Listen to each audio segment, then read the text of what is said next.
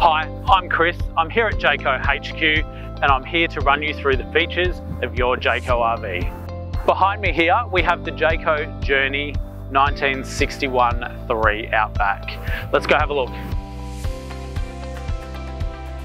So all Jayco RVs are fitted with a single, double or a triple water filler depending on the model.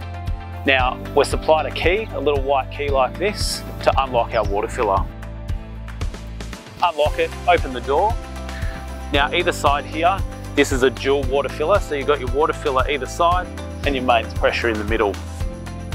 So we're going to fill our tanks today. So we'll fill the front one, disconnect the cap, insert your hose. Let's go and turn on the tap. Okay, so we know when our tanks are full, when the water starts coming out the breather at the top. So turn your tap off, come back, and we'll pull the hose out, cover the inlet, and we can shut the door. So if you're in a caravan park and you wish to connect to mains water, we've got a mains filler in the middle. So there's a little cap in the end of that to keep all your bugs and your dirt out of it. So just release that, grab your hose and connect it as you would your normal garden hose.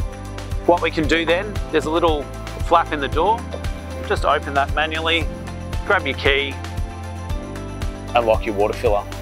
Thanks for tuning in, and for more tips and guides, please visit jayco.com.au and we'll see you next time.